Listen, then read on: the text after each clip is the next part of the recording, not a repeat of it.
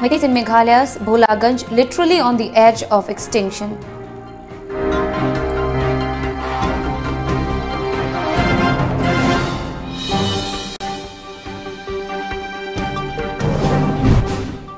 Members of rebel outfit NDFPS enter India through Myanmar border, may leave for Delhi for peace talks.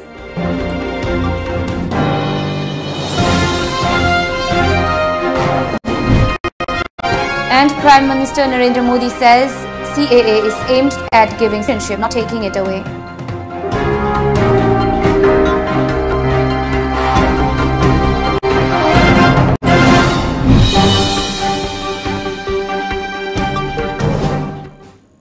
Good afternoon, you're watching the news today at 1. I'm Mandira and now the news in detail. The population at Bholaganj of Meghalaya along the Indo-Bangladesh border is literally on the edge of extinction due to long-term negligence by Meghalaya government. A team of Thoubal District Journalist Union recently visited Bholaganj where they discussed with the local residents on their current economic, social, fundamental rights and political status. Talking to the media team, Bholaganj Meitei Development Society Secretary Khongwan Tabam Kulajit said that the Meiteis in Bholaganj are not recognized as indigenous people by Meghalaya government. Thus, the community is deprived of any welfare scheme sponsored by Meghalaya government and the centre. They are being treated like refugees, he wrote. He also said that out of 150 Meiteis, around 52 were included in the electoral roll in 2016, but there is fear that their names might be excluded from the voter list anytime. As such, Kulajit urged the Manipur government and the people to look into the plight of the Meitei population there.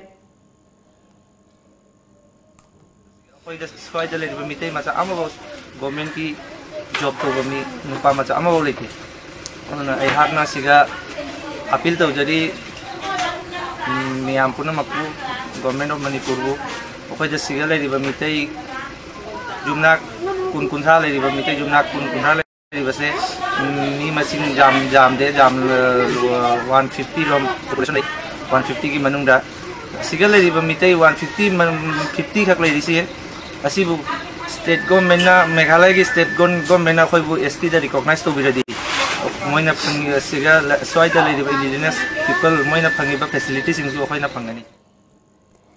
Amid relentless protests against the Citizenship Amendment Act across the Northeast, leaders and cadres of the banned insurgent group National Democratic Front of Bodoland, Sorai Gaura, came back to India from Myanmar as part of the ongoing talks with the Government of India. According to media sources, all the 50 members of the NDFBS left Myanmar early on Saturday. The Indian Army escorted the leaders and cadres from the international border to an undisclosed army base. The outfit's chief, B. Saurai Gaura, and his family members along with his security personnel crossed to the international border at Tammu, while NDFBS self-styled General Secretary B. Ferenga, council members and other cadres entered India through the Longwa international border in Nagaland, he added. Though the Director General of Assam Police, Bhaskar Jyoti Mahanta, refused to comment on the development, a senior intelligence officer said all this is being directly monitored by Ministry of Home Affairs. We have not been informed officially yet. The top leadership of the group will be taken to Delhi as part of peace talks. Reaching out to students and the youth of this country on the Citizenship Amendment Act, Prime Minister Narendra Modi today reiterated that the act was brought to give citizenship to people and not take it away from anyone. Speaking at the Belur Math in Kolkata, where Modi addressed a gathering primarily comprising the youth, the Prime Minister said, although most students and youth understand the importance of CAA and why the union government passed the law, there remained some who are being misled on the issue. Modi said it was the duty of the youth to make people aware of the importance of CAA. The PM also said that the government is giving citizenship to people under CAA and not taking it away. Even today, anyone from any country, whether a believer in God or not, can take citizenship of India if the person believes in the constitution of the country, the PM added.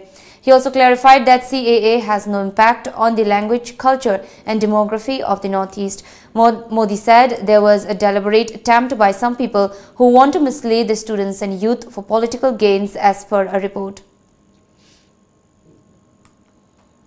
Raja John Chari, an Indian-American U.S. Air Force colonel, is among 14 new NASA graduates who have successfully completed their over 2 years of basic astronaut training and are all set to be a part of the space agency's ambitious future missions to the International Space Station, Moon and Mars. The successful astronauts were selected among 18,000 applicants in 2017 after NASA announced its Artemis program. According to reports, Chari, 41, was selected by NASA to join the 2017 astronaut candidate class. He reported for duty in August 2017 and, having completed the initial astronaut candidate training, is now eligible for a mission assignment.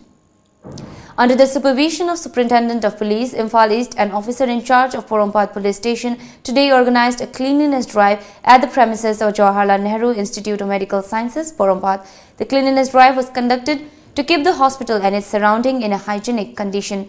Around 150 police personnel took part in the cleanliness drive. Medical Superintendent of Jenims, Dr. M. Jitain, lauded the efforts of Manipur police, who are busy in maintaining law and order. Jitain called on all visitors to maintain sanitation and hygiene and to dispose of plastic waste properly. Akoigi Imphal East District Police ki SP Jogesh Chandra aduga akoi OC Arai ki OC Porompat ki OC Imphal East ki asina Imphal East ki oina di anerak suba oina mamang saigi September da tawbigre yam nana ngasi su akoigi laiba ai praja miyam gi ana ek miyam gi adugumba haragadra hana chatpa adum hospital si nalan na baya de habasi akoigi Imphal East District Police na asumai tawna social services sindi bani ado mi si cham ga yankhai mu akoigi police personnel na hoji SP masan su kanna hona birami sumaina akoigi haibadi ai thau natraga mi mathau haiba thibidana not only law and order gi adi ngakpada mateng pangbana tana hospital sigi lunan bagi dabakta thawai haksang yauna matam kaithoga koi gi dabakta ona bi se mayam yamna laibak phabani hainai Jenims ki site gi ai welcome tawjari. Manipuri Battalion of 9th Sector Assam Rifles organized a security coordination meet at Kaming village. The security forum was attended by village pradhans, headmen and members, Chingmairong Police OC, Youth Club secretaries, Mairapai councillors, members of village youth club and locals of the area. During the meet, the locals were sanitized and updated on current situation existing in the area of responsibility, followed by an interaction by locals in synergy with Assam Rifles for maintaining a strict vigil against illicit activities in the area. In addition to the security issues, future action plan in respect of civic action projects like medical camps, recruitment in Assam Rifles and Army, and career counseling for youth were also discussed during the meet. Thobal Battalion of 9th Sector Assam Rifles organized an awareness drive on drug abuse and waterborne diseases at Loirenthil village, Thobal district yesterday. Under the theme United We Stand to Fight Against Drugs for a Drug-Free Manipur. The awareness drive was organized by Chandrakhong Company Operating Base. As part of the drive, an interactive lecture was conducted to generate awareness about the ill effects of drugs and to guide them to lead a healthy life, followed by an interactive session in which various queries of students were answered. In addition, the locals were also educated on various waterborne diseases and significance of health and hygiene in life. Numaligarh Refinery Limited, under its corporate social responsibility, has come forward to develop the infrastructures of the primary schools of the aspiration district Darang in Assam. This came as a succor to the government funding agencies including Samagra Shiksha Abhiyan in the elementary education sector, according to media reports. In one such initiative, NRL, one of the leading central public sector enterprises of the state, has agreed to bear any amount, nearly rupees 2 crore, for overall electrification of a total 402 numbers of primary school buildings. According to the statement, the funds thus received are to be utilized for extra-national electrification of 334 number of schools, each against a cost of rupees 8,500. The Congress on Saturday asked the centre to immediately stop the process of updating the National Population Register. The first indication that Congress-ruled Rajasthan, Chhattisgarh, Madhya Pradesh and Punjab may not participate in the massive nationwide exercise. Kerala and West Bengal have already rejected the NPR. A senior Congress leader indicated that the party's governments in the states could bring assembly resolutions against the NPR exercise. Iran's admission that it shot down a Ukrainian airliner, killing all 176 abroad, has provoked international outrage and triggered growing protests against Iranian authorities in Tehran and other cities, including one in which Britain's ambassador was detained. As per media reports, Iran President Hassan Rouhani called the incident a disastrous mistake. Even as top Iranian officials and the military issued apologies, protests against authorities spread across Iran, including in the capital Tehran, Shiraz, Esfahan, Hamadan and Oromia. On the other hand, US President Donald Trump, who has said he does not seek regime change in Iran, took to Twitter to express his support for the demonstrators, writing, "We are following your protest closely and are inspired by your courage." Australia's Prime Minister Scott Morrison has expressed regret over his handling of the bushfire crisis ravaging the country. The PM has faced mounting criticism over his government's response to the bushfires and its climate policy. Since September, bushfires have killed at least 28 people and destroyed thousands of homes.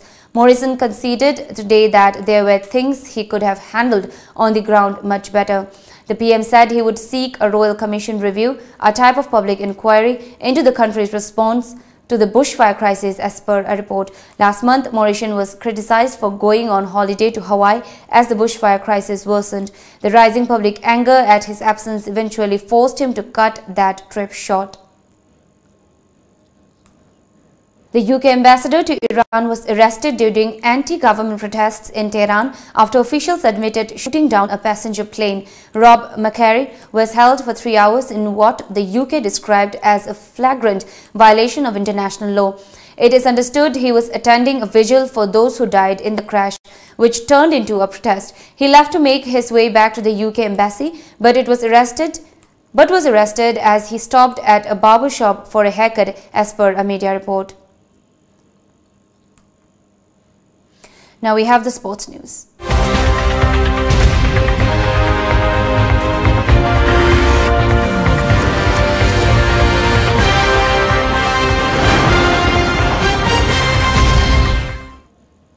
Moltuk Battalion of 26th Sector Assam Rifles organized a sports meet to assist Border Sports Area Association in Molcham Village, Chandel District from January 6 to 11 with the aim to encourage and promote budding players from the remotest area of Manipur. The Minister for Water Resource and Youth and Sport, Lekpao Haukip, also paid a visit during the conduct of the meet. Officer commanding Molcham Company Operating Base felicitated the performers and promising sportsperson in various events at the end of the meet.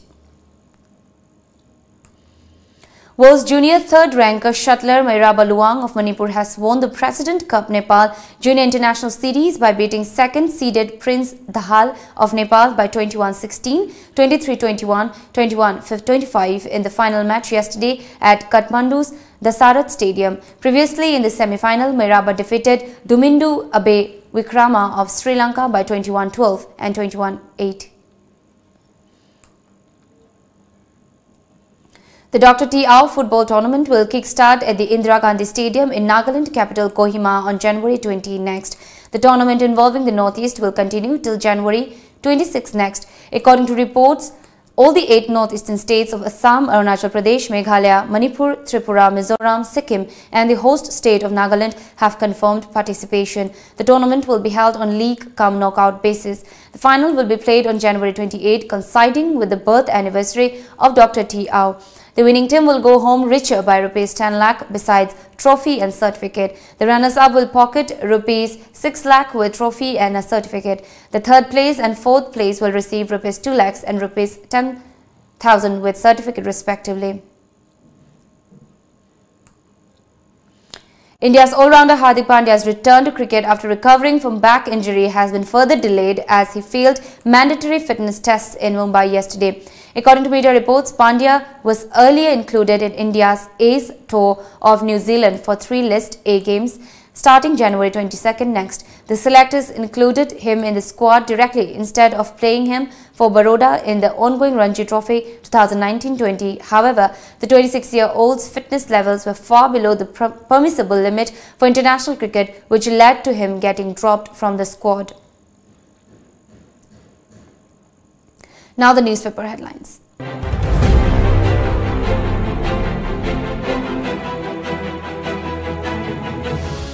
The People's Chronicle. CWC demands withdrawal of CAA, halt NPR. Distribution of boots, bells to state forces today. Gangai associated with Kabui Ongi. KNF and accuses KNA of harassing ex-cadre. Father-daughter die after eating wild vegetable in Kamjong.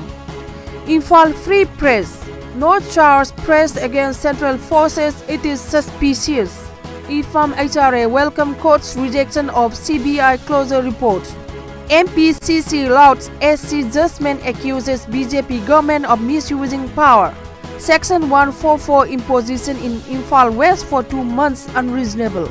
Working Women's Forum seeks governor's intervention for early release of Satin Kumar. Sandhya Rani JC demands speedy charge sheet, no bail for husband. Manipur Mail. Congress in Manipur on prevailing situation in the country. Hand grenade at house, no injury. IFAM HRA welcome order on Pangai killings. Now the top news headlines once again.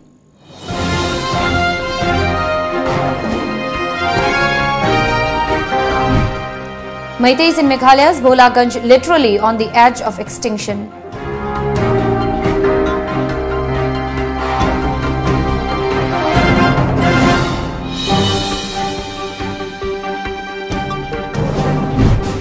Members of rebel outfit NDFBS enter India through Myanmar border, may leave for Delhi for peace talks.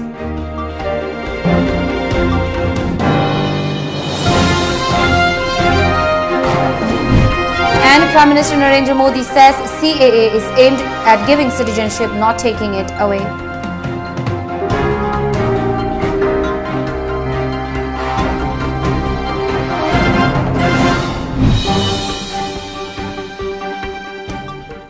This is all for now. Keep watching Times of Manipur.